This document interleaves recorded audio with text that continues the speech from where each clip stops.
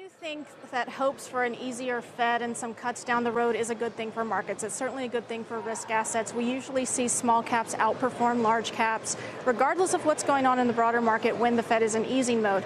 The problem is we're just not there quite yet, and I do worry a little bit that markets have been a little bit too aggressive in the timing of the cuts that they expect to come through. What's going on, JJ, with the small caps lagging behind? Well, I think part of it, and what we saw, if you look at this last sell-off, Sarah, I think part of the sell-off was not that people wanted to sell so much as that there were a lack of buyers. And part of the lack of buyers, in my opinion, was people turning to fixed income rather than turning to the small caps as a hedge against tariffs. And I think that's been a little bit of the change that's going on right now. And then, of course, if rates do go lower, you know, many people have turned to those U.S.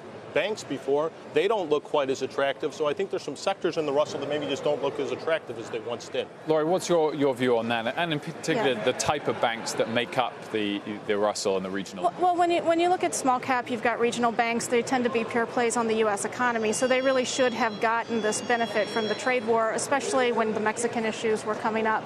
You know, I would actually, say I think small caps lagged recently for a very good reason, which is that investors are starting to question again, are we late cycle in this economic expansion? Is there a recession around the bend?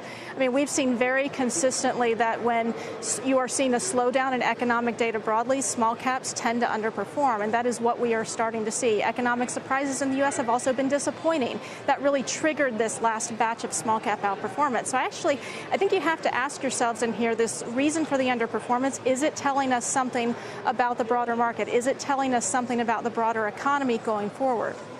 The one thing I guess I would say is I agree with much of what you said, but I think if tariffs do at some point get some resolution, no matter which way you want it, that will actually help overall. I think the fact that tariffs continue to weigh on people's decision making is part of the big reason. Well, I would actually argue that we have already seen this. So we just did our big deep dive into small cap and large cap, and we have basically final stats on CapEx trend, on buybacks trends in 1Q.